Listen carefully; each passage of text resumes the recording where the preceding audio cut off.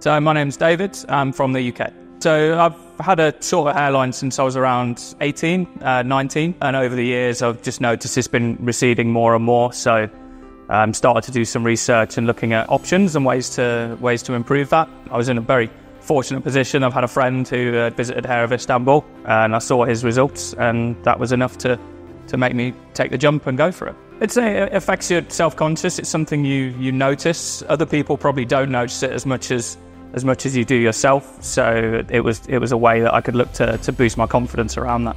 I think like most people when they do this, I did a lot of research into options. I looked at options in the UK, but they're very expensive compared to the options that I saw in Turkey.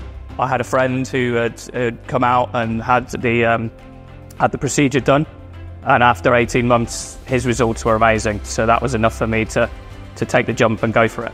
Came in, it's a very professional process. Sat down and had a discussion with the consultant who we talked about the kind of hairline that I wanted, and I wanted a more natural hairline. Went through the design process, very informed throughout and able to make the right decision, and I think it looks great now. Great experience from getting picked up at the airport all the way through. The hotel is really nice and a good place to relax after the procedure, and all throughout I've been supported, and the aftercare that I've got as well, the ability to be able to text and show pictures of my recovery, seems like it's going to be a really good process.